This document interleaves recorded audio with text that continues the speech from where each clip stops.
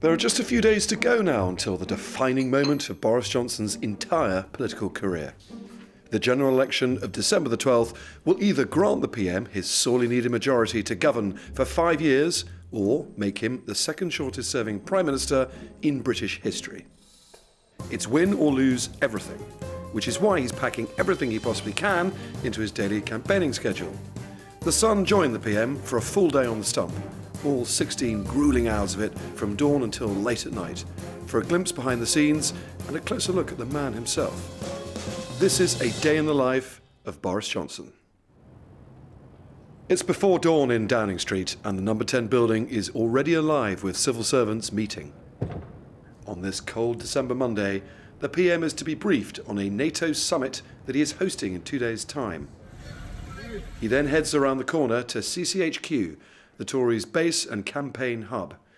Here he attends an election briefing and receives his first press grilling of the day from me for the next day's edition of The Sun. Morning, Prime Minister. What are you? Nice to see you. What are you up to today? I'm just about to go to a memorial service at Guildhall, and then I'm coming with you to Southampton. See you there. See you there. The Prime Minister's day is scheduled down to the minute. From CCHQ, a police-protected motorcade escorts him and the Home Secretary to a vigil for the recent London Bridge terror attack victims. From there, the motorcade speeds out of London to the south coast for an election stop in the port of Southampton. To minimise the Prime Minister's vulnerability, his motorcade never stops moving. Specialist police motorcyclists escort the bumper-to-bumper chain of powerful vehicles, slingshotting ahead of the convoy to block traffic on the Prime Minister's route. Those guys on the motor, those people are unbelievable. What they do to get us through traffic fast, and I do feel a bit ashamed sometimes, of the way they help us. But it is essential. I was at the back of it. It was kind of slightly hard going. A lot of stopping and starting. I'm very sorry. It's like being in the back of the washing machine. Do you ever get car sick? No, I don't, because I'm really too busy writing speeches and thinking about the next thing. Definitely get car sick if you're writing speeches. No, on the contrary, it's a way to distract yourself. No, I don't get car sick at all. Arriving in Southampton in what felt like record time, with the speed limit not always observed, the PM holds private meetings with port staff. He's then given a tour of the facilities, inside and out, local and national media in tow. I absolutely love it. It's inspiring to come here to Southampton, talk to the people who run this port. They're called ABP, and they've been massively in favour of Brexit for years, and they see the opportunity for this country. What they want is to get Brexit done and move on. You get a fair bit of stick out and about. Some people share their views with you. Hugh Grant, who played an actual Prime Minister on television, Love Actually, he said a Boris Johnson premiership would be catastrophic and everyone must do all they possibly can to deny you the majority. Well, I think there's, of course, people, a lot of people care very strongly about Brexit, and they want to stop it. But I think the people of this country voted for it, and most people I meet, make an exception for the gentleman you mentioned, obviously, but most people I meet do think this is a great country, a great democracy. They want us to move forward. They see great excitement and great potential, and I think they're just frustrated with the paralysis in Parliament. The personal view, so it doesn't bother you at all? No. And it's absolutely water off a duck's back. Water off a duck's back. Before the Prime Minister faces the assembling TV cameras, he's briefed by his political aides. He still has a country to run, as well as fighting a general election campaign. So today, you started going to a memorial for a terrorist attack. I did, yeah, that was very sad. But you then came out campaigning. You're now going to go back to London to plan a NATO summit, and that's a fairly large multitasking. But that's quite a lot. I know, but we're full of energy. I'm full of energy, and but do you enjoy multitasking, spinning 15 plates at the same time? Yes, I do, and it's constantly stimulating. So how do you flick in from one mode to the other? One mode you're campaigning, the next mode you're trying to do business with President Macron, the next mode you're dealing with terrorist attack. But I think actually, obviously, there's a different level of focus, and some of the geopolitical stuff does require a different tone and a different pitch. But what you're really doing is trying to bring people together, and that's particularly the case with with NATO, where the common interests are so huge, really, that that's what the UK has to do. You know, we're the bridge between Europe and America. We always have been. That's our role, and we're going to continue to do that.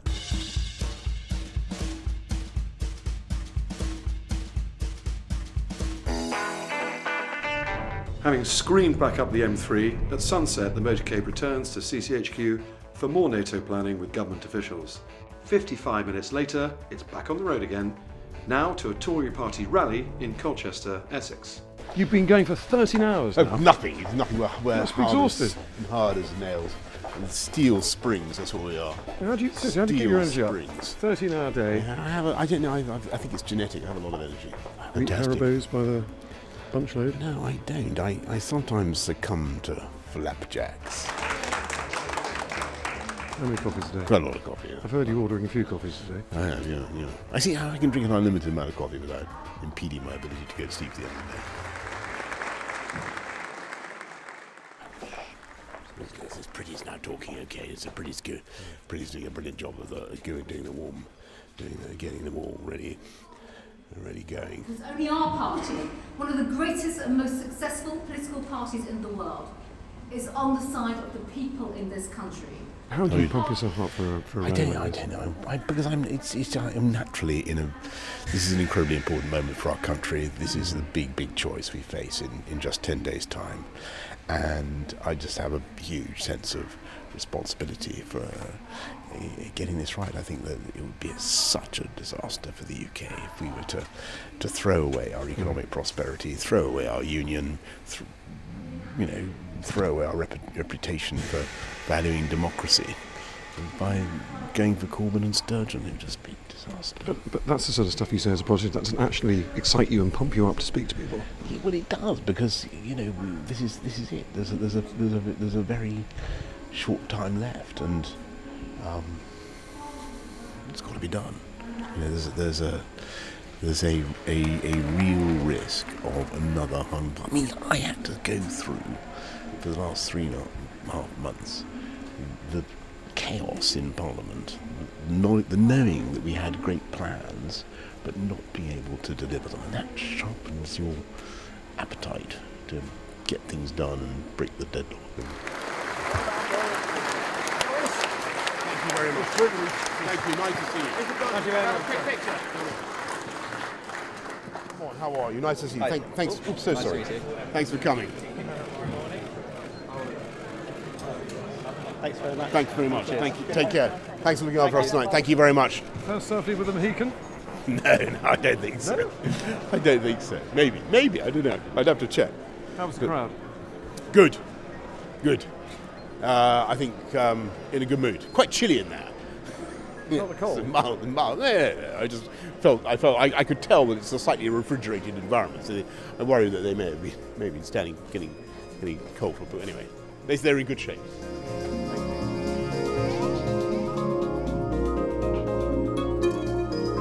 What time you have before you go to sleep tonight? Yes. Are you going to?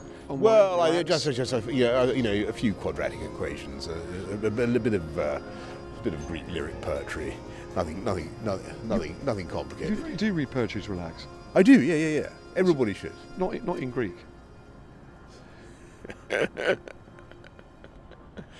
It's a terrible confession, but I do.